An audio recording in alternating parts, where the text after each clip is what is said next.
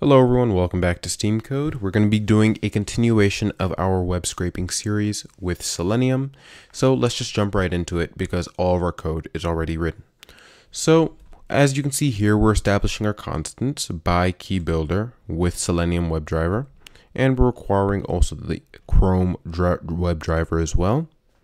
And then we're creating our driver with our builder for the browser Chrome, and then we're actually building it using the build function.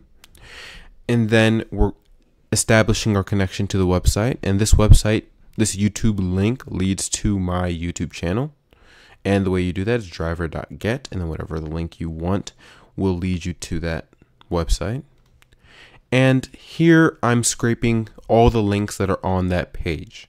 And the way I'm doing that is I'm establishing a variable and then using driver.findElements by the tag name of A. And if you don't know already, the A tag name references links within HTML. So whenever you use A in HTML, that references a link. And then I'm iterating through all of these links and just displaying their text inside the console. And if you don't want to iterate through a bunch of elements and you just want one singular line, you can also use the partial link text function. So as you can see here, I'm establishing a variable called line.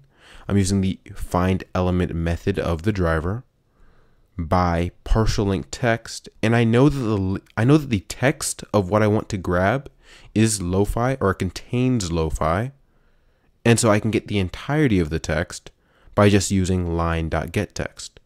So the partial link text method allows you to just know a singular letter or singular character or singular string of characters that exist within a line or within a link, and then it allows you to from that singular list of characters establish a connection to the actual line.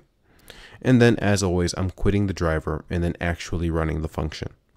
So let's run this code and see how it works. As you can see, it's establishing connection to my website or to my YouTube channel.